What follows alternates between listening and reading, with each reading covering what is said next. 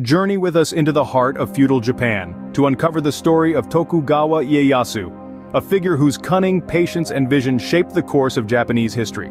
His life was a chess game played on the grand stage of the Sengoku period, ultimately culminating in the establishment of the Edo period, a time of unprecedented peace and cultural prosperity.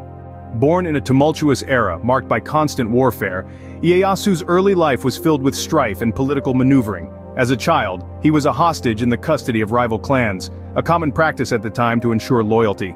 These experiences, however, did not harden him. Instead, they honed his diplomatic and strategic skills.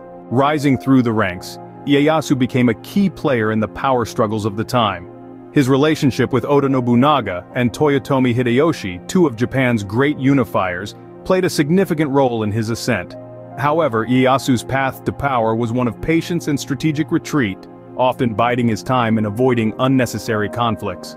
His most significant triumph came at the Battle of Sekigahara in 1600, a decisive conflict that paved the way for Ieyasu to establish the Tokugawa Shogunate. This victory was not just a military feat, but a masterful display of strategy, alliance building, and timing. As shogun, Ieyasu's policies laid the foundation for a period of peace, stability, and isolation that would last for over 2 centuries. He closed Japan off from much of the outside world, a controversial decision that had profound effects on Japanese society and culture. Under his rule, the arts flourished.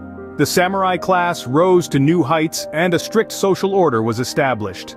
Yet Ieyasu's legacy is complex. While he brought peace and stability, his policies also led to rigid social structures and a cultural isolation that would both preserve and constrain Japan. How do Ieyasu's decisions and policies reflect the challenges of leadership and governance? What can we learn from his approach to conflict and diplomacy? Share your thoughts on the legacy of Tokugawa Ieyasu in the comments below.